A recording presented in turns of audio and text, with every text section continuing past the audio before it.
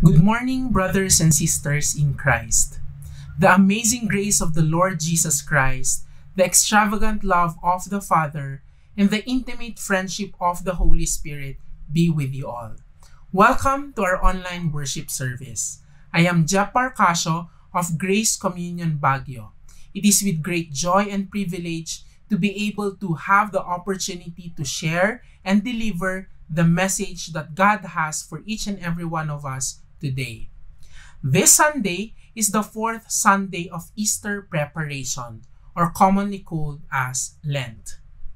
In the season of Lent, we take this opportunity to remember and reflect the passion, death, and resurrection of our Lord and Savior, Jesus Christ. Let me start by asking you a question. Would you recall a moment or a time when you have broken something inside your house by accident, or like when you were playing as a young kid and suddenly you hit the picture frame and was broken? Or would you also remember how you have felt or how your parents reacted? Let me tell you my story. I remember when I was young, while we were playing with my cousins in our family house, yes, inside the house, using the jumping rope. And suddenly, the rope hit the light bulb. And the debris of the light bulb was on the floor. This was a time when my cousins and I started to panic and worry. Because of two reasons. First is that since I was the eldest at that time, I know that I was responsible to what happened. And second reason is that I know that our parents are arriving soon.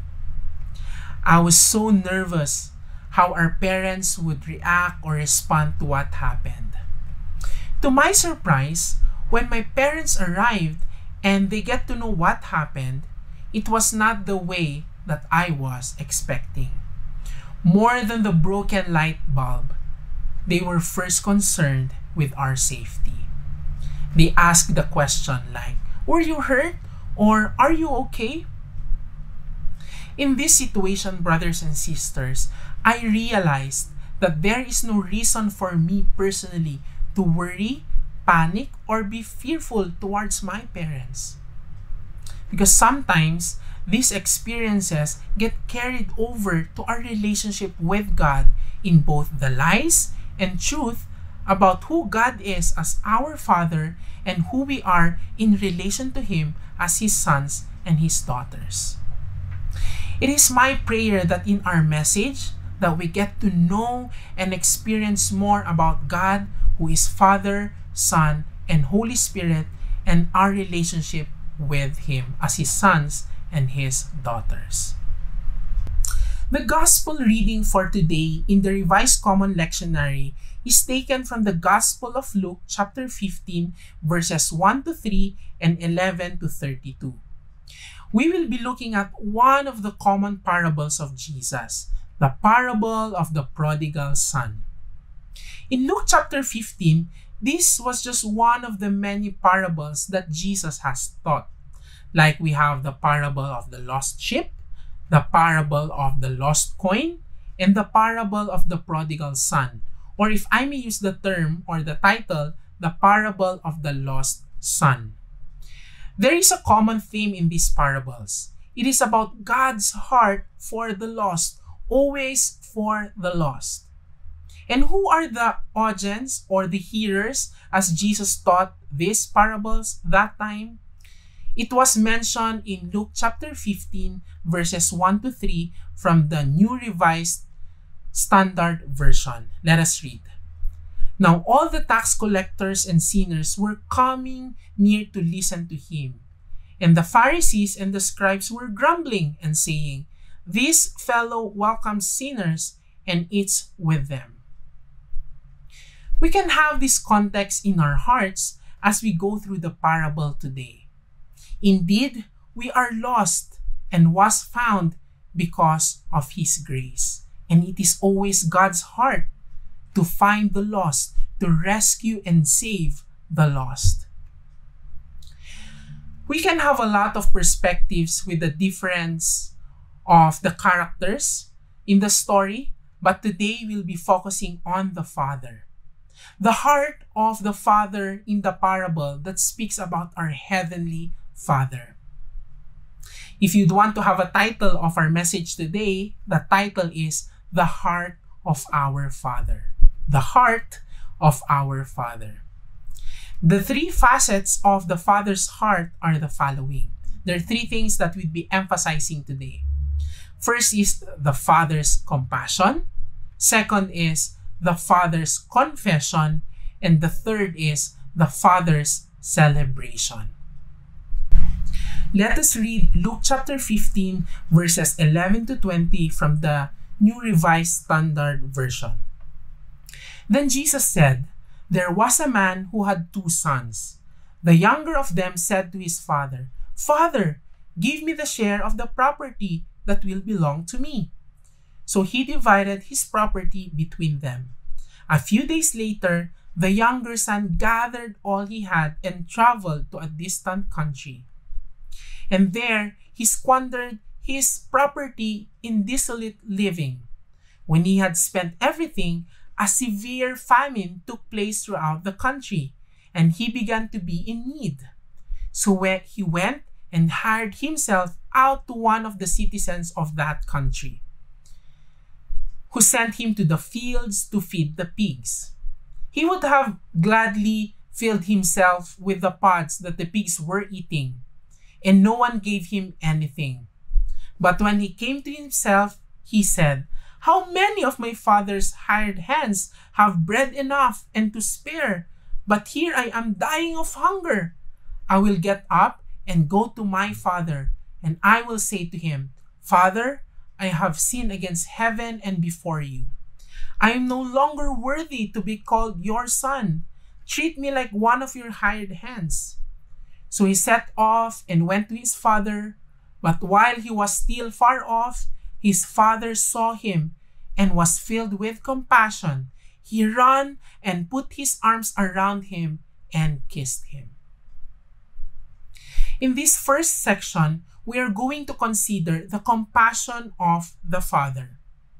The son who was previously asked for his share of his inheritance, and the Father has granted it to him.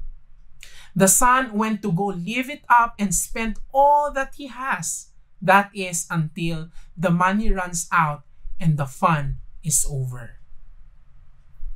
He then finds employment during the most degrading job a Jew could imagine, and that is to feed the pigs, which were better fed than he was. And that's not saying much. Having reached the end of his rope, he decides to come home, but he feels great shame and unworthiness at the same time. Having run out of options, he feels that maybe his father would accept him back as a servant on his property. We can read here that he was already saying what would be probably his job was when he returns to his father. One thing that we need to understand is that a son who asked for his share of the inheritance was essentially saying to his father, "I wish you were dead."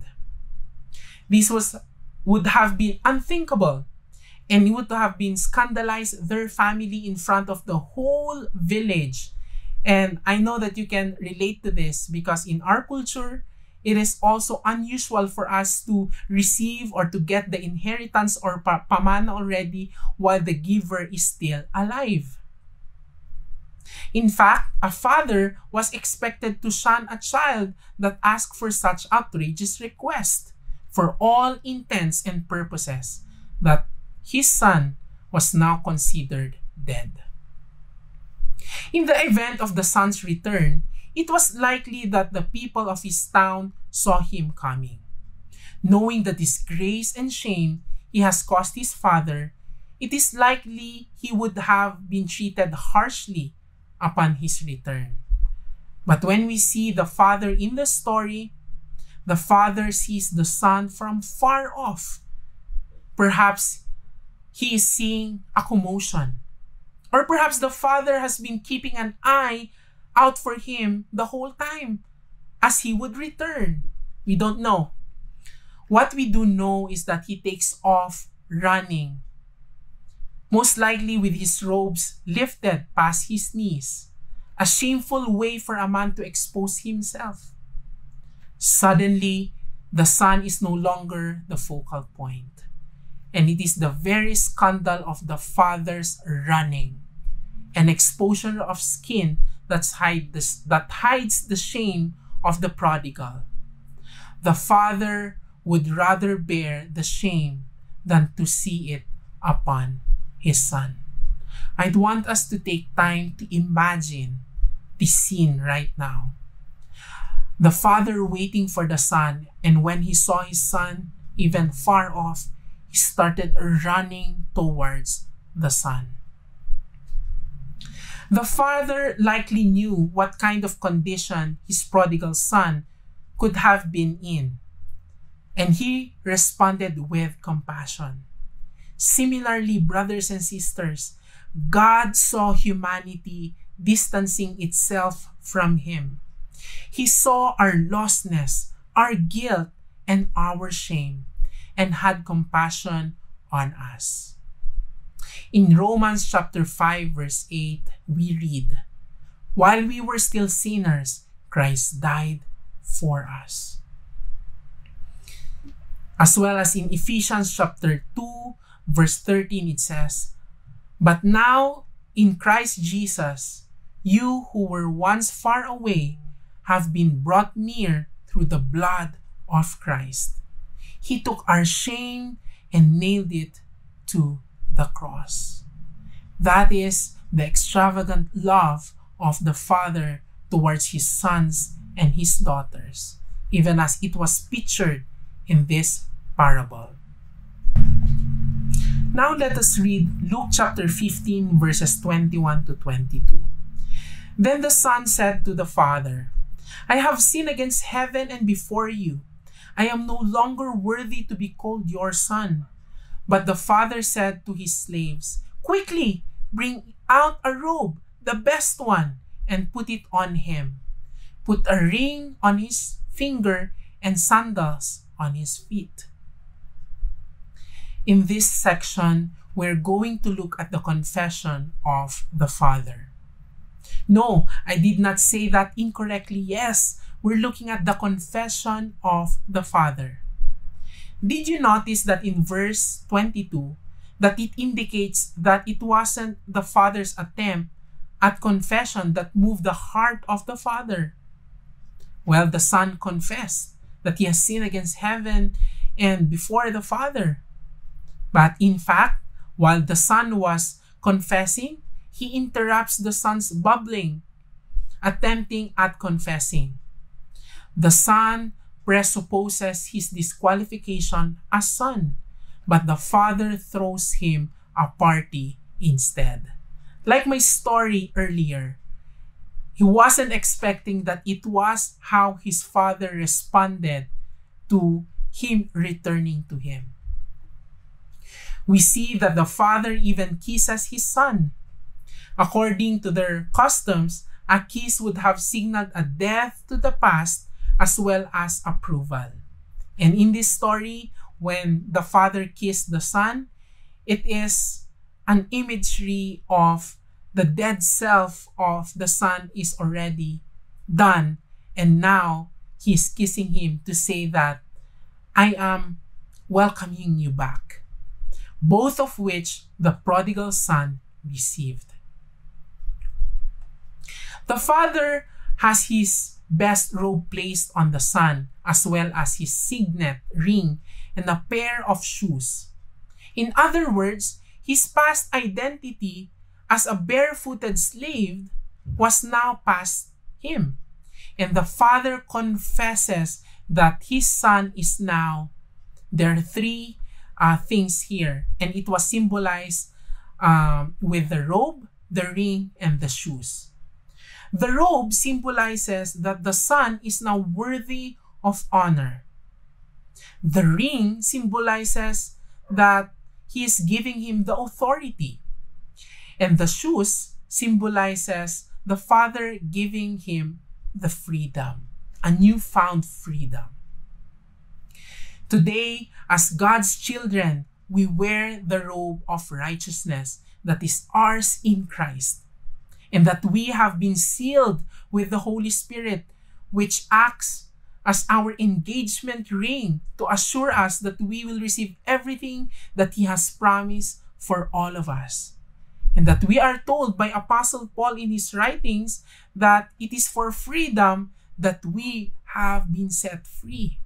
So in this story, it is as if God as well is assuring us that He has given us the worth of honor, that we are worthy of honor, that He has given us the authority, and that He has given us His freedom. The Heavenly Father confesses about us being included in Christ.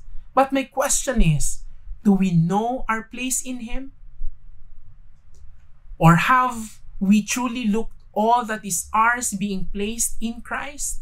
That we are His beloved, that we are loved, and that we are forgiven in Christ? I pray that even as the Father has stopped the Son and allowed Himself to confess to the Son the realities of His identity, that right now, as you're hearing these words, that you allow the Father to confess His love towards you, His loving presence towards you, and His assuring presence towards you.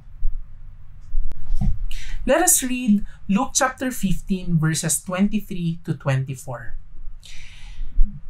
And get the fattened calf and kill it, and let us eat and celebrate. For this son of mine was dead and is alive again. He was lost and is found. And they began to celebrate. In the last two verses, we are looking at the celebration of the Father. Now, if the party were supposed to just include His immediate family, then a goat would have sufficed quite nicely, or it was enough for them. But instead, we see that the Father instructed His servants to kill a fattened calf. This would have fed the entire village. As Jesus pointed out to the Pharisees earlier in this chapter, in Luke chapter 15, verse 7, it says, "There will be more joy in heaven over one sinner who repents than over 99 righteous people who have no need of repentance." Just as the prodigal son being brought back to life was the cause of the Father's celebration, in the same way our Heavenly Father rejoices over humanity being placed in the Son of God. Now, the heart of the Father is to see us truly live as who we are, as honored, favored, and free children of God. So this parable of the prodigal son, we get to know and experience more about the heart of our Father, the heart of our Heavenly Father. And let us summarize with this. First, the Father was moved by compassion for the Son. Rather than having His Son bear shame and guilt, the Father covers it up and places it on Himself. Likewise, Jesus, who is the one with the Father, goes to the cross in our place and takes our shame and guilt upon Himself, fulfilling the Father's compassion for us. Second is that despite the prodigal son's attempt at confession, it is the confession of the Father welcoming His Son fully back into the family that gets the attention. Though we are instructed to confess our sins, yes, it is not an attempt to get into God's good graces. We are already in because of Christ, who has confessed that He will draw all people to Himself. We are blessed with every spiritual blessing in Christ. And lastly, the Father celebrated the Son's return in grand fashion. And in Christ, the heart of the Father was pleased to welcome us into the great fellowship between the Father, Son, and Spirit, where the celebration will continue without end. And that's what we're looking forward when we get to celebrate our relationship, our union and communion with God, who is Father, Son, and Holy Spirit. This is our Heavenly Father, our Father who is always compassionate, the one who continually confesses to us our identity, the promises that He has for us, that He is the God who celebrates us and with us. It is my prayer that as we have received the good news, the gospel of who God is today, that we continue to allow His Spirit to remind us that we are loved by Him, we are honored by Him, and we are favored by God. We may be lost in some way or the other, but we can be reminded in this story that as the Holy Spirit draws us to the Father, that the Father first is the one waiting for us and is ready to run towards us. Let us pray. Our great God, our loving Father, we thank you, Lord, for the message, for the word that we received this morning. Continually remind us and allow us, Lord, to come to know you more and to receive your love for each and every one of us. In our lostness, in our rebellion, in our guilt and shame, thank you that you open your arms around us and you have expressed that love when you sent your Son, Jesus Christ, not only to live with us, to die with us, and for us, and as well as for us to be resurrected to have new life in you. Lord, we continue to pray for the people who may have felt lost. May they know and see that you are the God who is always willing to look for them, to save them, to rescue them of whatever they are facing. And may we be expressions of that love to others as well, as you give value to the lost ones. This is our prayer in the name of the Father, the Son, and the Holy Spirit. Amen.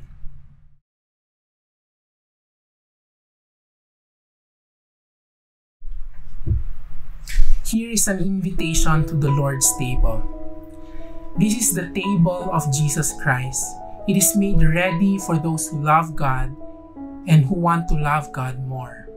So come, you who have much faith, and you who have little. You who have been here often, and you who have not been for a long time or ever before. You who have tried to follow, and you who have failed, come. It is Christ who invites you to be known and fed here.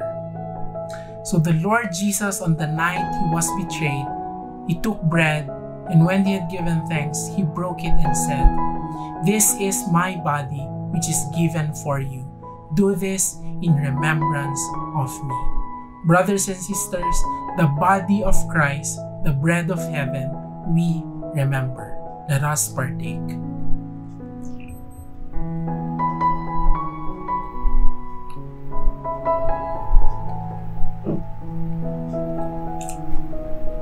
In the same manner, He took the cup and said, "This cup is the new covenant in my blood, which is poured out for you." The blood of Christ, the cup of salvation. We remember. Let's drink.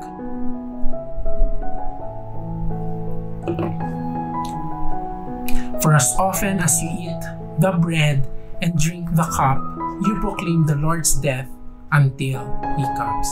Let us pray.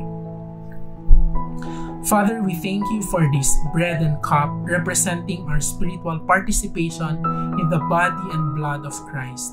United with us in our humanity, He has, in undying love and grace, taken us into the life He shares with you and the Holy Spirit. Help us know and believe in the communion that we have with you and with one another. We pray all things through the intercession of the Son and the Spirit, giving honor to you, our Father, and the Lord Jesus Christ and the Holy Spirit forever. Amen.